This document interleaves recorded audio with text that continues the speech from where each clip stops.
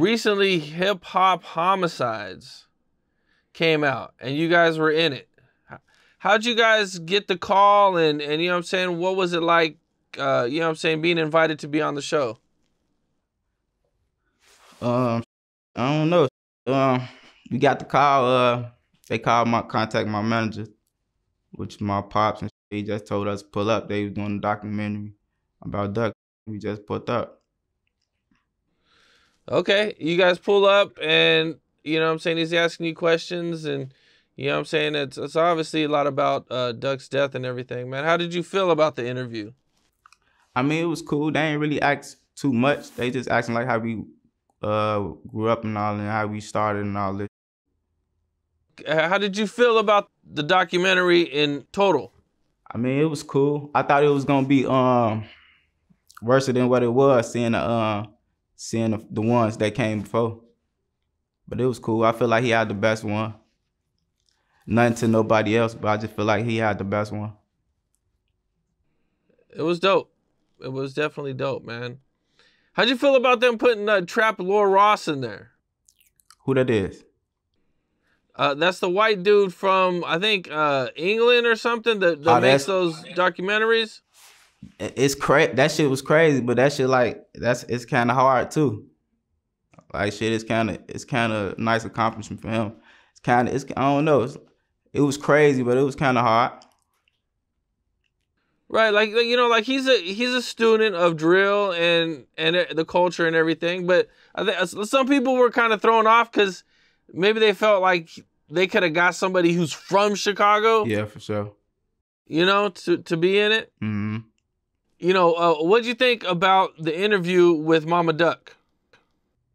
What interview? The one on Hip Hop Homicides. It was cool.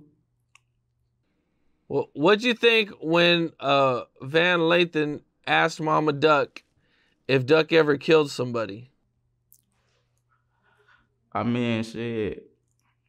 I don't think too much about it. It's like it's TV. I guess they try to get a viewers what they want. They gotta spice an episode up. I don't know. Shit. What can I say about them asking that question? I was like, yo, I was watching that shit and I was like, holy shit. Yeah, for Did sure. he just fucking ask that question? I was like, damn, I could never ask a mom if her son ever killed somebody, man. I was like, damn. They don't give no fuck about that. It's about the bread, man. They don't really give a fuck about what's going on. So they gonna ask what they wanna ask. Yeah. Sheesh, man. Well, you know, with the Hip Hop Homicide thing, still, you know, they did the whole Vaughn thing. And some of his, you know, one of the accused guys was misidentified as Memo600 in the documentary. I don't know if you've seen it or not. And then he was threatening to sue 50 Cent over it. Right. Did you see that? Yeah, I seen that. What'd you think?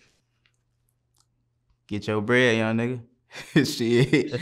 Get your bread, shit. You can't be putting false accusations on niggas, man. And you got that shit on TV. You assassinate his character.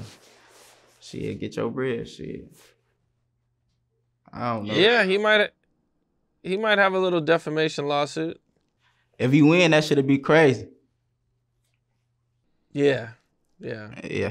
I don't know though. In the world of news though, like if you make a mistake, like say if I post some misinformation on my page, all I gotta do is just make another post correcting it. But you gotta be accountable for that though, right? It's out. I mean, like it's on the internet. It depends on this. It could get tricky, right? But you know what I'm saying? Like say if I, you know, if I say FBG Young was in LA shooting a music video, but Young was really in Chicago shooting a music video. That's kind of different, man. You really saying he out here and he killed somebody, you know? What a motherfucker see him on the streets and think that's him from the episode. You feel me? And kill him. It's a good point. It's different. What's up? This is Cam Capone. We got more content like this coming soon, so hit that like button, subscribe, and stay locked in to Cam Capone News.